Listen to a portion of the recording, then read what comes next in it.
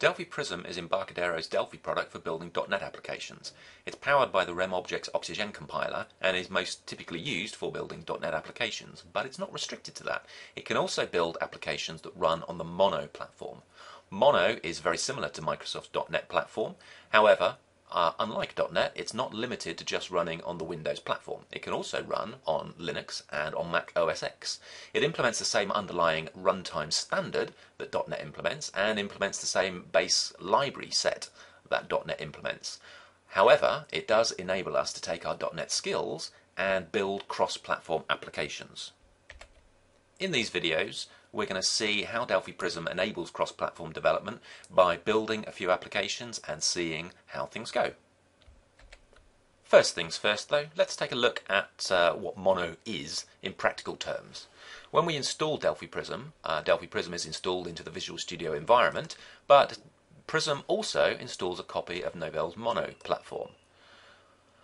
Here we see that version 2.4 of Mono has been installed into the program files directory tree, and all the relevant binaries and libraries can be found here. So for example, we've got all the various tools, including the primary tool which invokes Mono applications, which is mono.exe, and we've also got a whole bunch of libraries, including our old friend the global assembly cache that we may be familiar with from .NET development.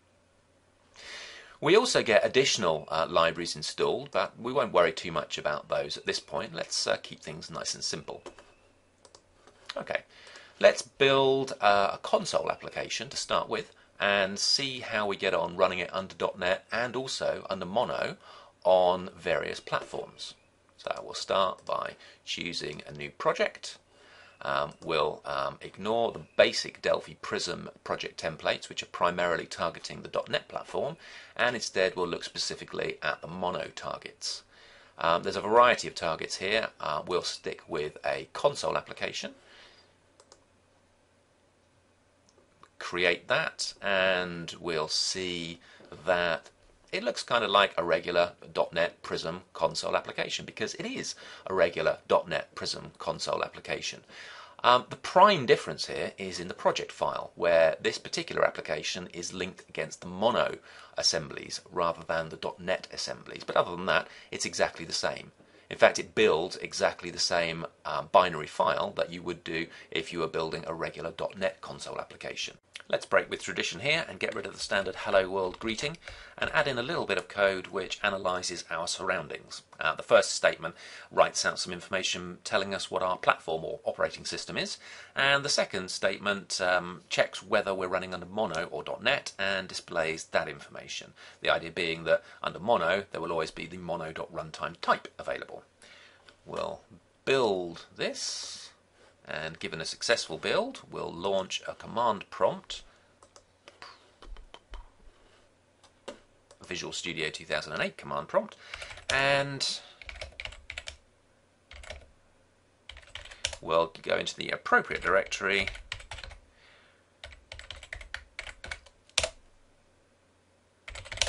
find the executable, and simply run it.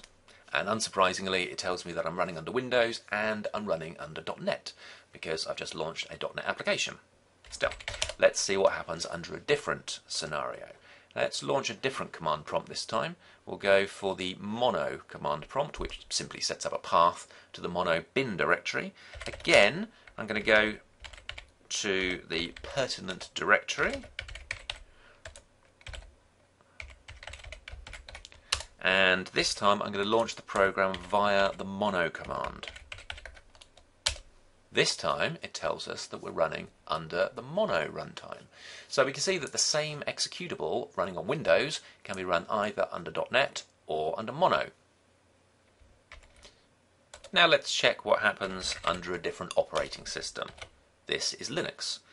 We have the same project sitting in the appropriate directory, console application 1.exe. This is a directory mapped onto where Visual Studio generated the executable. If I run the executable via Mono. This time it tells us again we're running under the Mono runtime, but this time we're running under a variant of Unix. So the platform identifier in the base class library will return Unix when running under Linux. Let's see what happens if we try this on the Mac.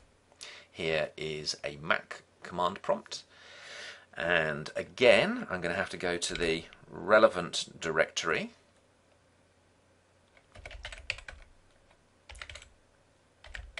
which is here. Again, the same executable, the same mapping to the same directory. Run the application. Again, it says we're running under Mono, but with OS X, the Mono framework still reports Unix as the platform we're running under. But nevertheless, we do have an application successfully running under 3 different operating systems. You may decide that being forced to run your application via the Mono command is undesirable. Certainly there are many tools that come with the Mono runtime itself, pretty much all of which are Mono executables, which don't need to be run explicitly via the Mono command. Instead, they have scripts, the equivalent of Windows batch files or command scripts, to do that for you. We can build a script ourselves if we wish to. Let's build a script for this console application. I'll edit the script in the Vi editor, and we'll call the script console app. Okay, here we have the Vi editor. Go into insert mode. First thing we need is the script header, and then we need to invoke mono and console application 1.exe, and then we can write this out, and we should now have a script file, a small script file. However, the script file does not have, when you look at the long list format, doesn't have any execute bits against it. There are no X's. And as a consequence, it won't be directly runnable. So before we can run it, we need to ensure that we have given the execute bit. We can change the mode, add in the X for console app. And now, if we have a look at it, we do have X's, meaning it's an executable. So we should now be able to invoke it. To invoke it, we can't just type its name because the current directory is not actually on the search path in Unix-based systems by default for security reasons. So instead, we'll say current directory, console app, and that now runs the application successfully. So there we have what is now a regular looking application running on OS X, although in actual fact it's a Mono application, a managed application. Mono and .NET are both implementations of a standard. The standard defines the behavior of the runtime, defines exception handling, just-in-time compilation, all that sort of stuff. It also defines a portion of the .NET framework library called the base class library. .NET is a massive superset of this, but the standard only defines a subset. Mono also implements this subset, but also, over and above that, tries to mimic the entirety, or as much as is feasible, of the .NET class library system. Consequently, there's a reasonable chance that most of the code that you try and port over to Mono stands a good chance of working. There is a tool called the Mono Migration Analyzer, which does allow you to check to see whether there are any APIs in the class library that you're calling which are known to not exist under Mono. But as it stands, we do have an application that does run across 3 completely separate operating systems.